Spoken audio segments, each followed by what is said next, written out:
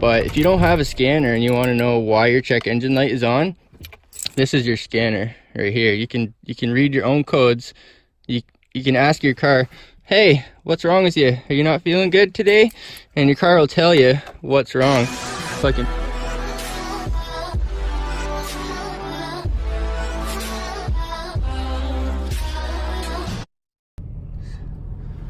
Let me see the scanner here. So you don't have a scanner, right? You have a Dodge truck, right? So you can do this with a lot of Dodges, and I did it with my PT Cruiser. It's like a little secret.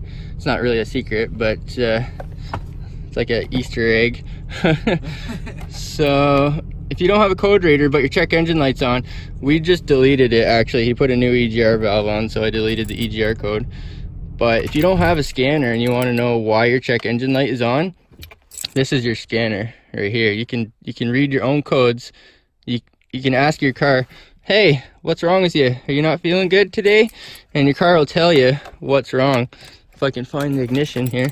So you put the key in, turn it on, off, on, off, on. Okay, maybe I did it wrong. I don't know. I'll try that again. Give me a second here. Most Dodge vehicles you can do this. On, off, on. Done. See how it says done over here? Yeah. And dot, dot, dot, that means there's no codes. There's no codes because we deleted it already. Oh, that's pretty cool. I never knew that. Let's try the old 1, 2, 3 trick. 1, 2, 3. P 0700.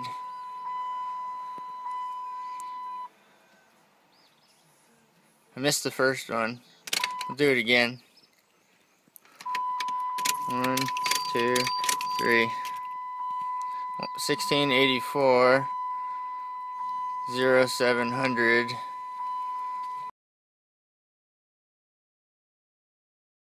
But if you need to read codes, or if you want to know like what's going on, you don't have a mechanic, you don't have a scanner, and maybe, who knows, maybe you're stranded, just turn the key on, off, on, off, on 3 times. I think I did it too fast, but it says done.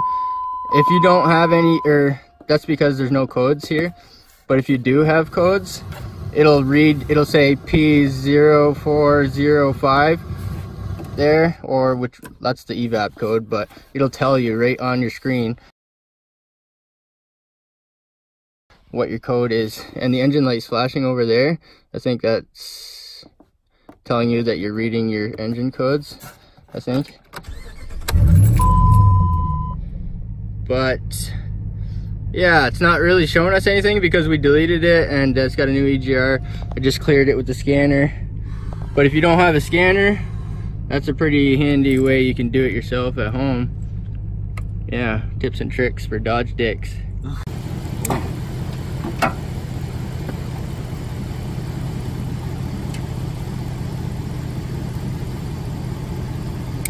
Uh-oh. No worky?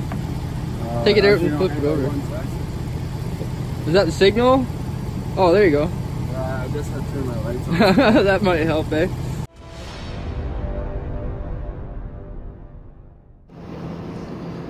'96 and newer vehicles are equipped with onboard diagnostics. So if your check engine light is on, or ABS light, or what have you, traction light, chances are, if you don't know what the problem is, your vehicle knows what the problem is. And with the Chrysler and Dodge, I'm not sure what year they started it, with the fact that you can do this, you can turn the key on 3 times within 3 seconds or something like that, so pretty quickly. 1, 2, 3, turn the key on, and it'll tell you on the dash the problem code.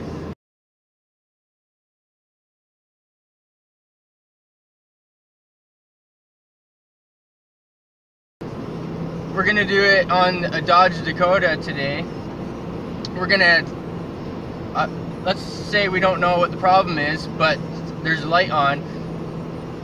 Instead of taking it to a garage or whoever can scan your vehicle and tell you what the problem is or diagnose it, we're gonna get the vehicle to diagnose itself and tell us more or less what the problem is. Okay, I'm in a 2000 Dodge Dakota. It's a 4.7 liter 4-door model, 4x4, and it has some, when I start the vehicle, it has some lights on, including the brake light, ABS light, and check engine light. And my door is ajar, apparently. There, okay. So,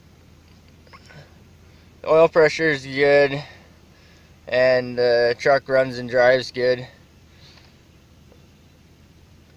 So here's a little secret: with a Dodge, Chrysler, Mopar, some I'm not sure if Jeep and Chrysler Mopar are the same or not, but anyway, here's something you can do if you don't have a scanner or a code reader to find out why these lights are on.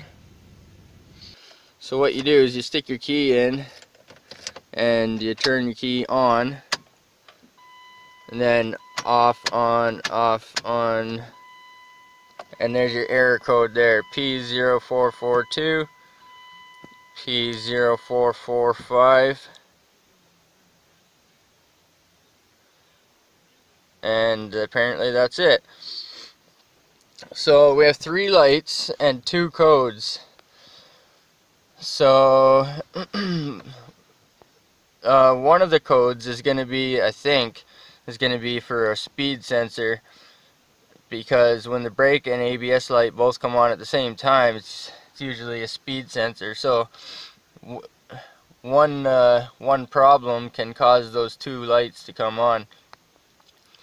And I'm going to go ahead and Google the error codes and the vehicle itself, specific to the vehicle. So I'm going to Google, let's say 2000 Dodge Dakota P045 whatever, you know.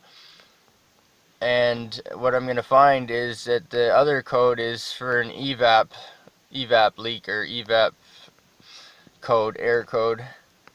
So I think what this truck's going to need a speed sensor, and it's got an evap leak. So that's just a way to check your error codes if you don't have a scanner.